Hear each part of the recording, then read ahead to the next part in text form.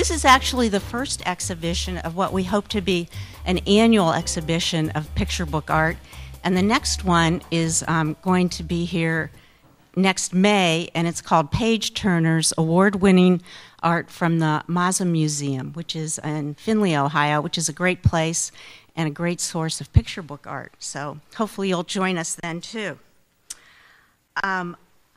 I want to extend my appreciation to all of our presenters for agreeing to participate in today's discussion, and also to Stuart McKissick, who is right over here, who really is the head of the illustration department at CCAD and helped put this program together. And we had a lot of fun doing that, and hopefully you'll enjoy the results.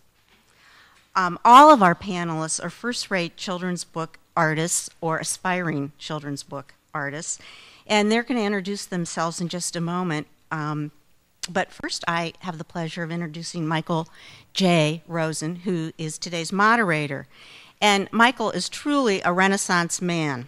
He's an award-winning author, poet, humorist, editor, playwright, philanthropist, dog lover, and chef, with a great deal of experience in the world of children's book illustration. In addition to many successful publications as author and/or illustrator, he has edited many books that benefit organizations that fight to end children's hunger and that support animal welfare. The New York Times cited his efforts as an example of creative philanthropy.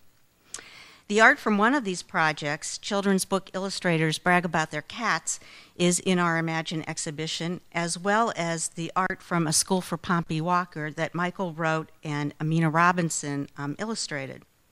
Michael also served as the literary director of Thurber House here in Columbus for almost 20 years. And his most recent book is The Forever Flowers, which I have here somewhere, which he wrote and is beautifully illustrated by Sonia Donowski. And that reminds me that following our discussion today, we will have a book signing. We have some wonderful books. This is Ann Kennedy's. She'll talk about that, I'm sure. Michael Rosen, and some from Christopher Canyon. So you can purchase those in the shop, and then I'm sure our artists will be glad to sign them. And now it gives me great pleasure to introduce Michael Rosen, who's going to introduce our panelists.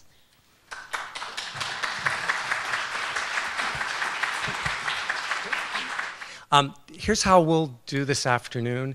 There are 4 guests that will address that question. Okay, you saw the exhibit, or you will see the exhibit. Here's this beautiful art, all without words, for the most part. How did that come to be, and was it simply a natural act of talent? You know, they just came that way. Magical, poof, here's a finished book. So the first presenter will be Christopher Canyon. He'll be followed by Ann Kennedy, and then Christopher Payne, followed with our CCAD representative, Hannah Ross. And thank you. Christopher Canyon. Hello, everybody. Great to see so many folks come out here today for this special occasion, especially a great showing from our CCAD student body and staff, and lots of other friends that I've had the pleasure of knowing along the way as being a creator of picture books. I'm going to do this in like 3 minutes, right? 3-minute retrospective here. I've been illustrating picture books for about 20 years now, and went to CCAD where I met my lovely wife, Jeanette Canyon, who's also a children's picture book illustrator. But just to kind of give you a little bit of an idea of kind of where my interest started as an illustrator, it mainly came from my childhood growing up on a farm here in central Ohio. And that's where I really, developed a great affinity to nature and the environment. And so that, of course, very much fed into my art that I first presented to publishers 20 years or so ago when I started sharing my work with publishers. This kind of nature and wildlife art that I was doing at the time led to a number of nonfiction picture books, mainly dealing with nature and the environment. The work that kind of goes into this sort of accuracy, really depends upon a lot of research, and that's something that folks are kind of surprised to learn if one doesn't illustrate nonfiction. Just the tremendous amount of research that actually goes into having to know exactly what these things look like in order to depict them accurately and thoughtfully and artistically at the same time.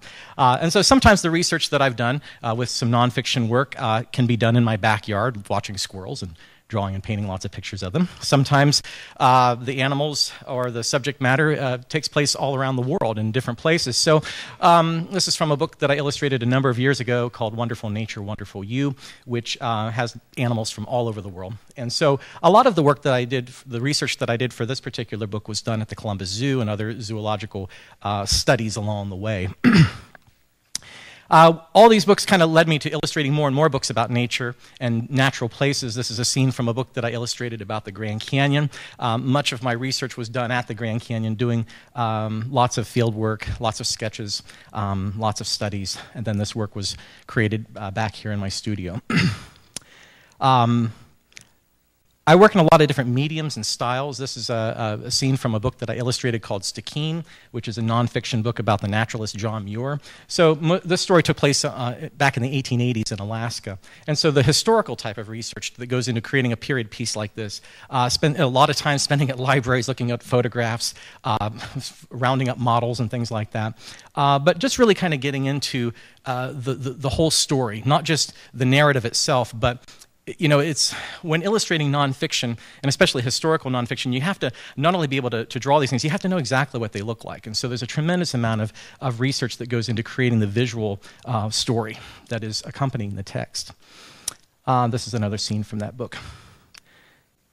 This is a dog who modeled for me. Her name was Sweetie. When the book came out, the fame did not go to her head or anything. And so these books kind of led me on a lot of different adventures around the world, actually. I was out of the North American market for a few years creating some picture books that were published in Japan and throughout Asia. And all of these influences were wonderful experiences, but I've always worked in a lot of different ways. After I finished this book series, I needed to take a little hiatus, and I wanted to do some other things because I'd always worked not only in nonfiction, but also in very fictitious kinds of ways. So I needed to take a break, and it was at that time that a wonderful opportunity was provided for me to adapt and illustrate some of the songs of John Denver as children's picture books. I'm a musician. Music was the first love in my life, and so this kind of set me on a whole different course about 10 years ago. And this is the first song of John Denver's that I adapted and illustrated as a picture book. This one was a real turning point in my career because it brought together for me kind of a whole experience of illustrating composition, not just the visual composition of creating the illustrations, but the literal composition, of course, of the lyrics, and then, of course, the musical composition. And so bringing all these languages of composition together in ways to kind of share a whole experience, relating these types of ideas in my own kind of way, was a real turning point for me. It was the thing that brought together my love of music and love of literature. And so this book series actually kind of gave me the opportunity to do that. It was also very important to keep these books very child-centric. It could be very, easy to, take John Denver's greatest hits and try to turn them into picture books, but there had to be something about the lyrics that were child-centric enough and adaptable enough that I could do something of quality, not only with the artwork, but that these books would be very child-centric. And this led me onto lots of adventures, working in many different ways and many different styles. And over the past 10 years or so, every book that I've illustrated has been pretty much in a completely different style with a completely different approach. This is from Take Me Home, Country Roads. Kind of took an augmented approach to illustrating this book. The words are not about a family reunion in the song, but creating pictures to kind of share that idea. Different types of narratives that illustrators think about from a visual point of view, whether you're illustrating something that's very symmetrically illustrated, where the pictures are telling exactly what the words are showing, or in a contradictive way, can be very fun to play around with. This is what we would consider to be an augmented way of illustrating a book, where the pictures and the words are saying two different things, but together they're creating kind of a story or an idea that goes beyond either one of the two. And this is the last picture I'm going to share. Little homage to Grant Wood. And I'm going to end with this one. So as you can see, I guess with the work that I've done and the work that I seem to be doing from book to book, the style can change tremendously, the mediums and all those things. But I just thought I would end with this picture just because I had such a good time making it. So I'm done.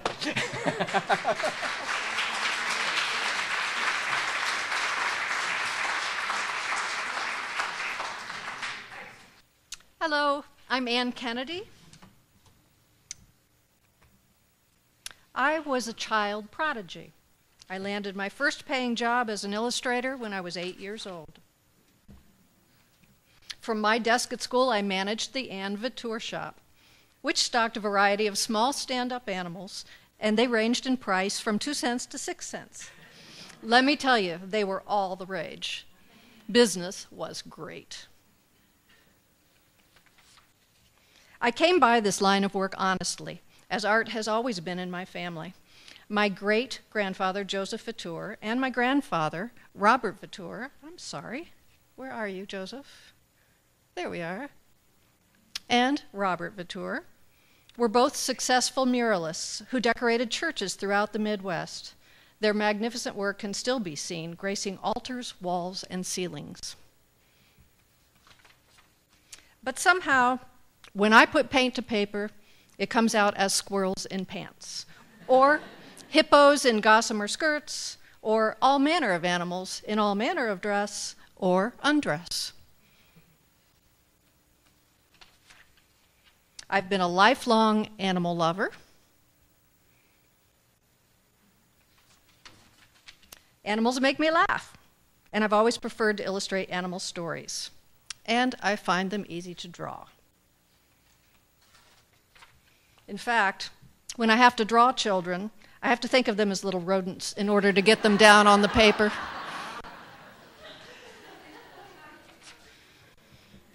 I am self-taught, except for auditing Ben Mahan's wonderful illustration class at CCAD. My process is ever-changing, and I'm always learning on the job. As illustrators, we create under the pressure of a deadline, which is a very special kind of torture. Until quite recently, I always was terrified that the tight deadlines and my lack of formal schooling would reveal that I don't really know what I'm doing. The recent difference is that now I am both author and illustrator, and of my own books, and they are wholly mine. Yay! I work with a nurturing editor at Candlewick Press. And this spring, my first Candlewick book was released to great reviews, The Farmer's Away, Ba Nay. It's typical of my work, active, colorful, humorous anthropomorphism. My books are often born of a single character sketch or an amusing thought. By the time the story is perfected, which can be a surprisingly long process for a children's book, the pictures are already in my head, so sketches come easily. I choose a palette from collected scraps, and I assign feature colors to each spread of the book. Working from a loose base of color, I add the middle, dark, and light tones. I always create my books to please that little girl who sold tiny paper animals from her desk at school. I create books that I would have chosen to read when I was a kid. And now it's paying a little better than 6 cents an animal. Next year, my new book will be out in the fall. Ragweed's Farm Dog Handbook is a guide written by a farm dog who thinks he's an expert but is actually a screw-up as a farm dog. Still, he manages to earn his rewards, and he is loved. I think it might be autobiographical. Thank you.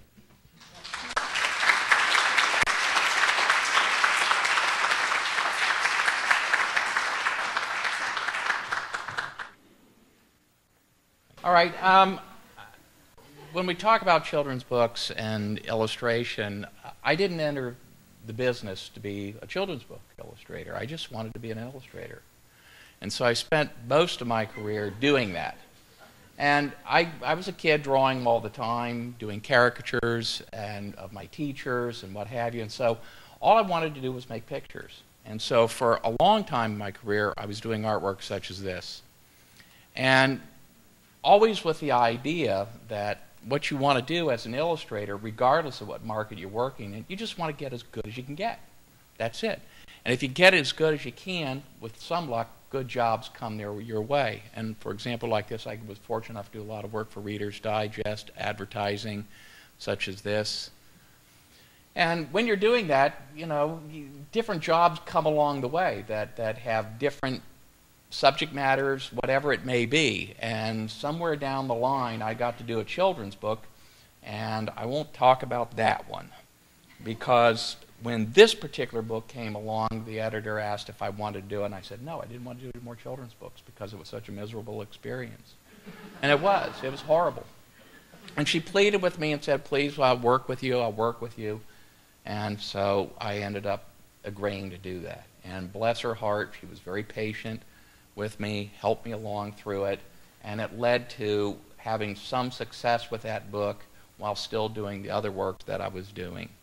And that ultimately led to doing a book such as these with John Lithgow, which had some notoriety, and more work started to come in.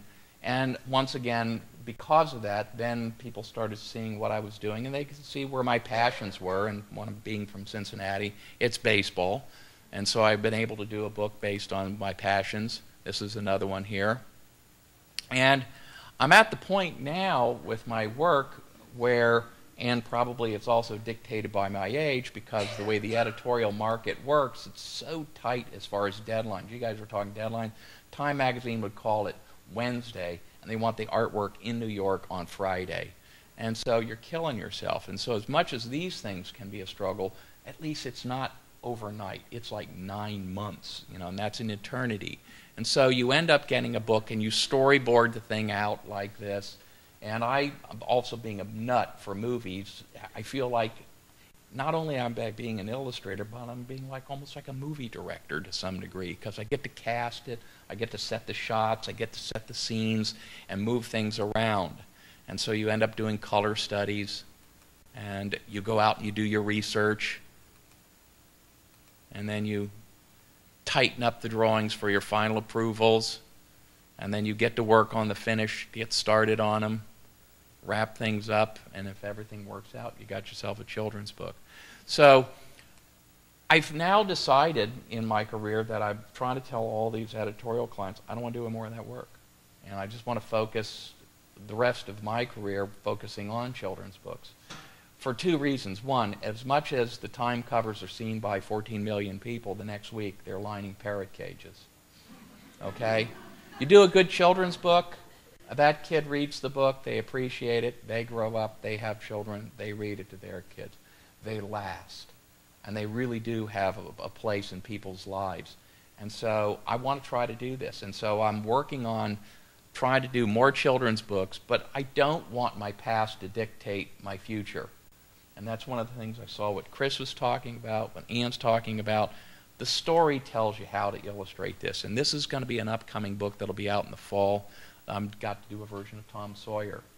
And Tom Sawyer, when I read the book a number of times, I finally realized, you know, it reads like a journal. So I'm going to illustrate it like a journal. And we'll see how it designs out, how the designer designs it in the end. But artists, when they keep journals, they draw with whatever's in their hand that moment. So maybe they add color, maybe it's a sketch, maybe it's a pencil, maybe it's a pen. So I just threw all these things together in this hodgepodge, but what comes through is the way I draw. And so from this point forward, I'm going to try to do all of my children's books, but I'm hoping down the line you're going to see a lot of different things come from me, because again, I'd like the story to dictate to me what I'm supposed to do rather than me inflict myself into the work. But anyway, that's essentially the story.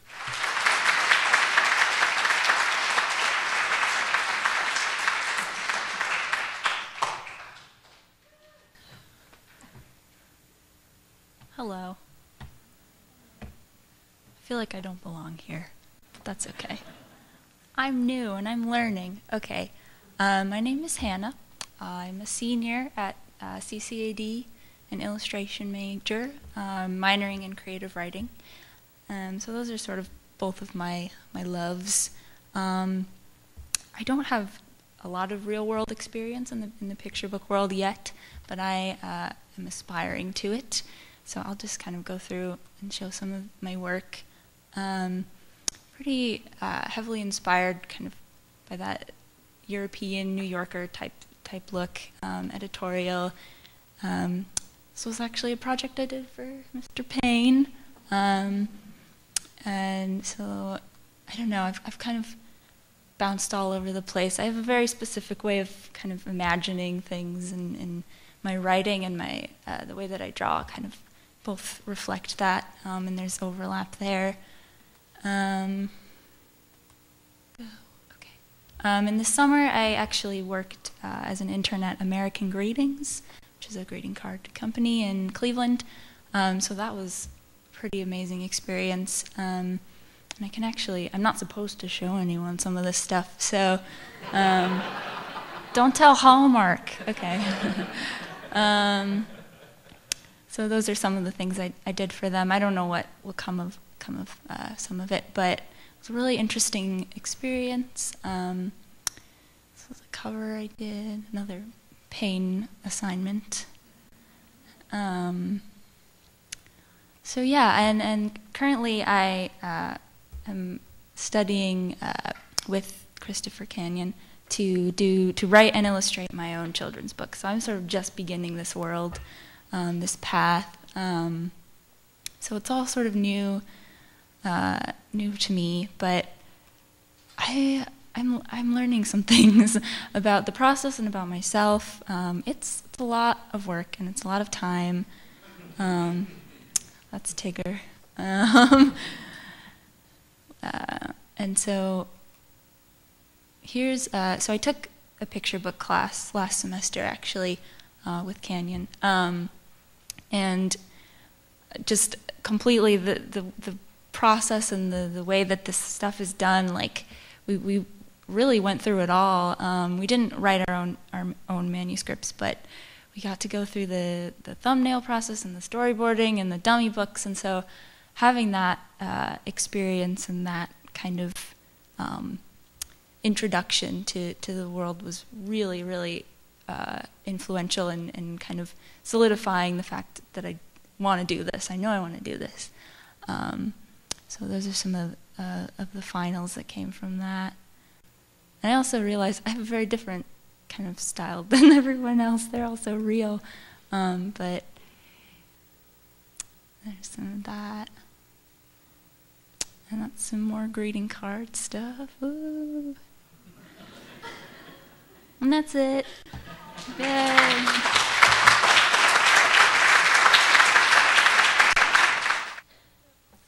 Over the 50 children's books that I've done over the years, only 2 have started with someone other than me. Meaning usually I write a story or an agent says, I've got an editor interested in X or Y, and then I create the thing, and they work on it and figure out what needs to change and what needs to be longer or shorter or different.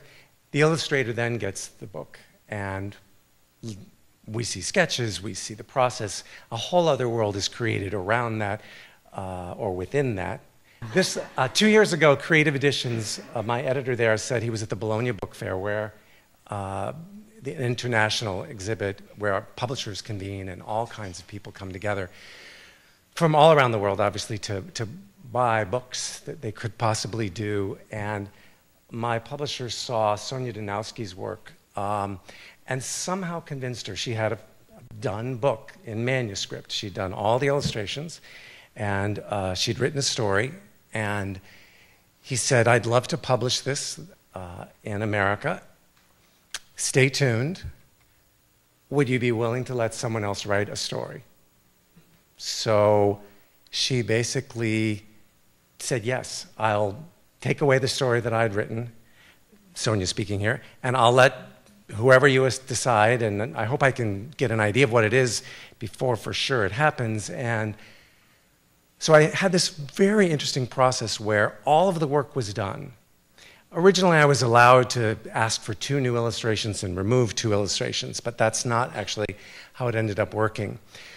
So I had to shuffle like a deck of cards and try to make sense out of a story that I knew basically had to do with a bird that flew and that didn't make it and landed in the water, and a dog found her. What was so thrilling to me was discovering this manuscript was like I was a foreign exchange student where I went and lived in someone else's house and someone came and lived in my house. And then when I got back, everything that had happened, well, here were the pictures of it.